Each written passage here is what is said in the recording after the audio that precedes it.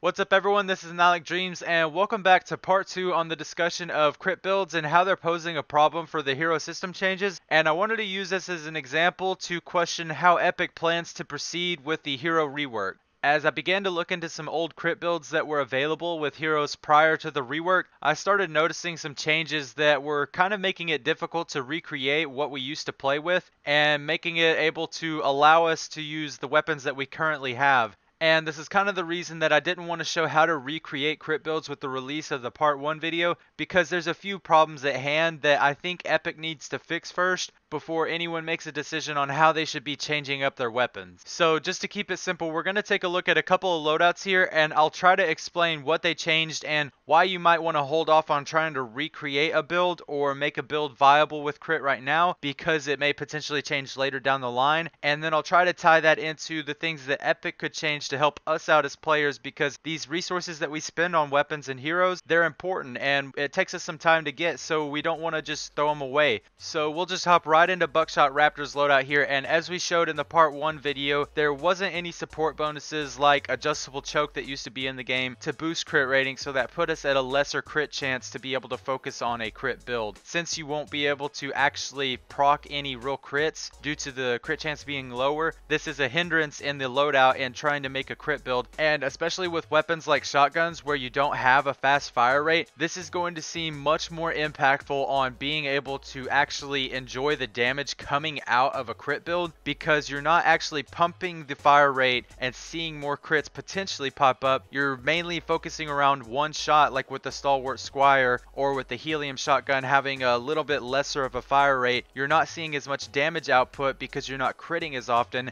and it's not like an assault rifle where you're throwing a bunch of bullets at a husk's way and seeing a lot of crits pop up, because fire rate does include the potential for just hitting crits more often. You're kind of just sitting there with a shotgun not seeing much output because your one shot capacity, just reloading shell after shell, doesn't really show off as many crit numbers. You have to rely on that crit to hit hard and heavy in one shot. You can't continue to follow up with more bullets at a quick pace. And it really starts to show when you see weapons like the Stalwart Squire that can obviously pack a punch turn into something a little bit more lackluster in the potential of not hitting crits and ending up having to shoot blasters for 2 to 3 shots or smashers for 5 to 6 shots, when you could have just seen so much more damage impact from the start. But it doesn't just end there. We're going to go ahead and hop over to another loadout where I've recreated a Harvester Sarah build, or at least did the best that I could to recreate it. And it is pretty close. You do get some crit rating and you do get the scythe buffs. However, it does put you at a disadvantage of what we used to have. And a lot of people in the community have noticed this. A lot of people rendered Harvester Sarah not as good as she used to be and kind of just came to the conclusion that they thought that Harvester Sarah was not going to be as good of a scythe hero as she once was.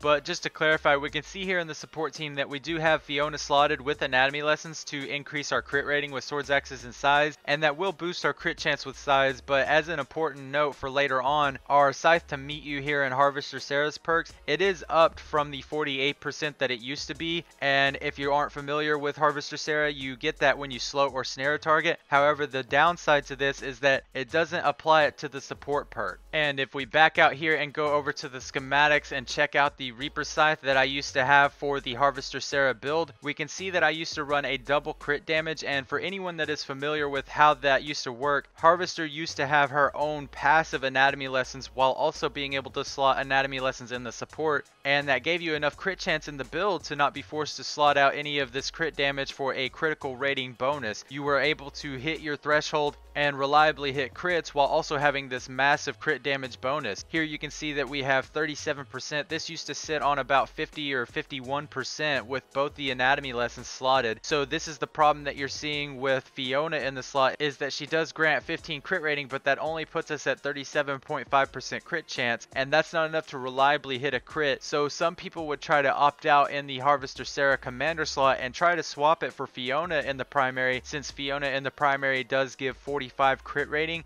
and that would boost you well enough over 50% crit chance that you would reliably be able to use this double crit damage build. However, that's where another problem comes in with the rework changes, because as we mentioned, the Harvester Sarah perks, her support perk does not get access to the slow and snare. So that means that you're not getting your bonus from the snare, and the way that I set up this Reaper Scythe was to get bonus damage off of Affliction, and so I've perked out a Reaper Scythe that has Affliction and doesn't take advantage of the snare, since there's no way for it to apply it by itself. It's not in the Harvester Sarah support perk. You would have to run her in that primary slot. So in one form or another, I'm losing out with the current Reaper Scythe that I have, and this is where I want to get more in depth with what Epic is planning to do with the hero rework, because this is the problem at hand. I noticed in the comments of the part 1 video that there are players out there just like myself. They're having to switch around weapons in order to accommodate the ways that the hero rework system is working now. But this is where the problem is for many players, because to my understanding, Epic said that if they were to make a change that altered the way something worked, whether it was a hero or a weapon, they would make it eligible for reset. However, when 8.0 came out, we had no eligibility to reset any weapons that were potentially changed, and I'm seeing many people in the community make changes to weapons to better suit the way that a hero performs now, causing them to use up some resources that they shouldn't have had to spend and they wouldn't have had to spend prior to the hero rework.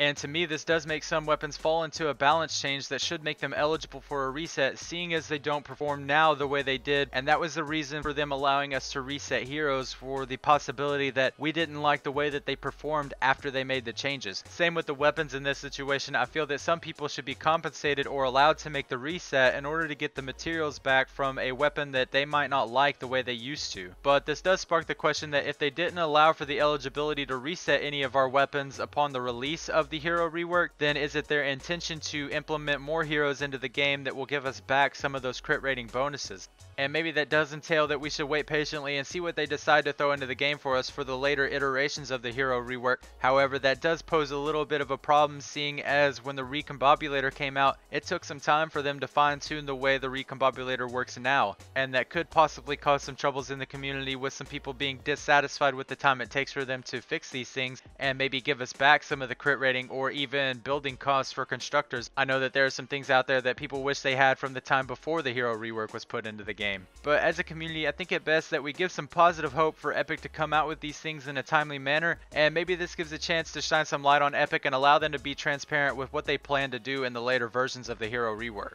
That's it for this one though, guys. Let me know what your thoughts are in the comments, and be very vocal with this one, because it's very important for us as a player base to make it known to Epic what we want to see in the game, and to see them transparent with what they plan to do, if they're going to let us change it later on or compensate us in some form of way, since this stuff can be very time consuming and resources can take a while to get. But I just want to thank you all again for watching and showing your support, and I'll see you in the next one.